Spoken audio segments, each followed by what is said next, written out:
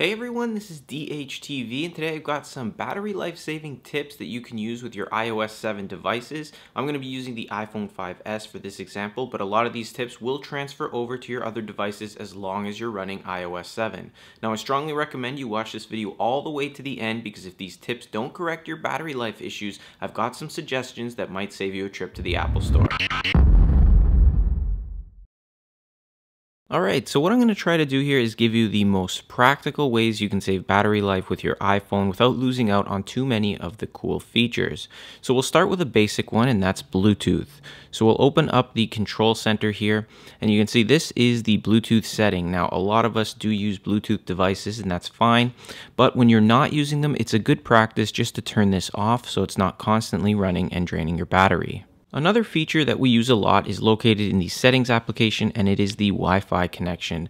Now obviously we do use this a lot to save on data costs, but when you're not using it, if you're on the go or on the road, it's going to be constantly searching for different networks to connect to. So by turning it off, you eliminate this process, in turn saving battery life.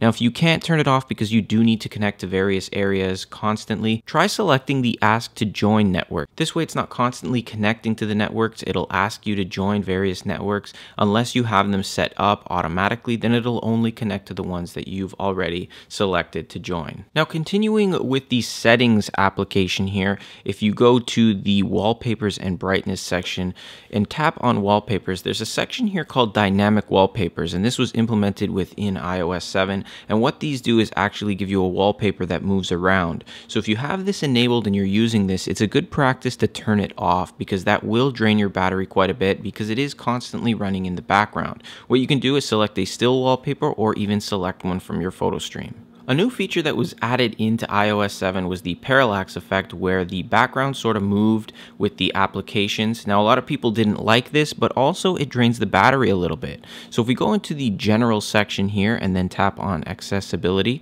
scroll down to reduce motion, you'll see that we'll be able to toggle this on and off. By turning it on, it will reduce the motion and actually turn off that Parallax Effect, in turn saving you battery life and an annoyance if you don't like it. One feature that we have total control over is the brightness, and it's located in the brightness and wallpapers section here. And I see a lot of people with their brightness way up, and it doesn't need to be. You can still get a pleasant viewing experience having it a little bit dimmer, or failing that, you can actually select the auto brightness and it'll determine the best brightness for the setting you're in. A new feature that was added into iOS 7 was an automatic update feature, and it's located in the iTunes and App Store section. So as you can see right here, it says automatic downloads, and it's got music, apps, and updates. So if we turn these off, it'll only update when you select to update. So when you go into the App Store and then tap the updates on your own time. Now this will save you battery life because sometimes if your battery is not very strong and you're downloading or updating a whole bunch of applications, you'll notice you'll drop 10% in no time at all. Also, a quick side note, if you do choose to update automatically and have these selected, make sure that you're not using your cellular data unless you have a good data plan. Otherwise, this is going to burn through your data really quickly. The next tip involves Notification Center and actually involves our applications that we include. Now, when we download new applications, we sometimes just click yes on the prompts, and one of them is, do you want to allow it to use push notifications? Now, some applications like Twitter and messaging apps like Skype and your message application, those are fine to use for push so you can get the notification that you got a message. But for stuff like Candy Crush here, just a basic game, you don't really need a push notification on this, draining your battery and constantly looking for an update and things like that. So turning it off like this, going back, will then move it to the Do Not Include section. The cellular tab in the settings application has an effect on our battery life as well, particularly the LTE feature. Now, if you don't have LTE in your area, you want to turn this off because you don't need it searching for those towers.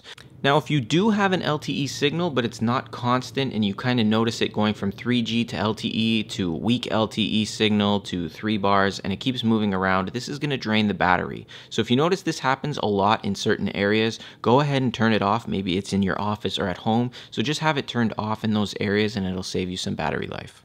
The next tip involves our location services, so we need to go into privacy, then location services, and then you can see all the different applications that can or are using your location services. So if you're using too many or you notice that some applications you don't need the location services running on, like my pizza app and maybe Kijiji, you can just swipe to turn them off, and in turn you'll save some battery life. A new feature that was added to iOS 7 was the background app refresh, and it's located in the general tab and then background app refresh. Now what this does is refresh the applications in the background so that as soon as you open it, you've got the latest content.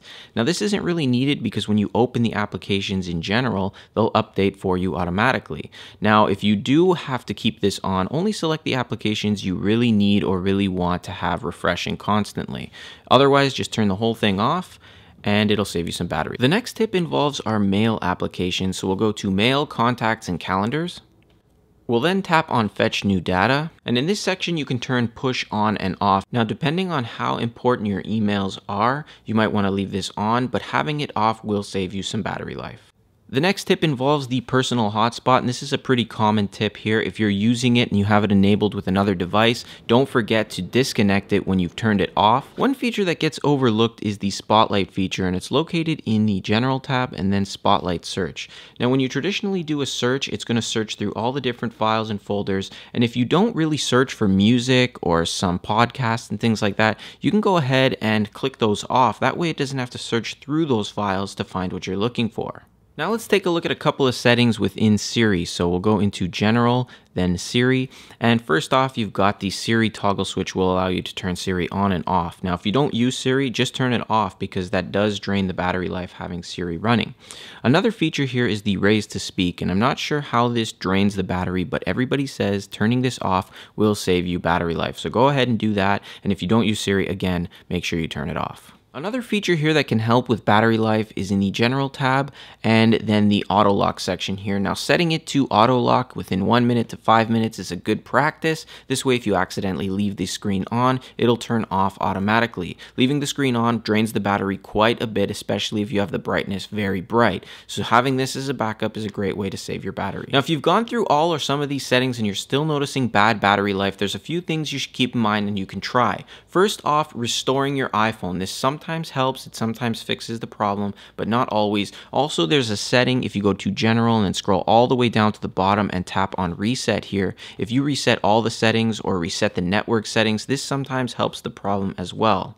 Now, Apple does advise that you go through a full charge cycle at least once a month, and this means charging your phone to 100% and then letting it drain out completely. I'm not sure how this helps a battery, but it does. And also, keep in mind if you use your phone a lot in the car and you leave it on a seat and you're in a hot area, heat deteriorates batteries. So leaving it in the car or in a glove compartment over a long period of time, it can overheat and burn out the battery quicker. Also, try powering down your device if you've had battery issues. A complete power down. Also, make sure that your applications are constantly being refreshed, so closing your open ones regularly will help. Another thing to try is a reset, so you just basically hold the home and the power button down together until it resets itself.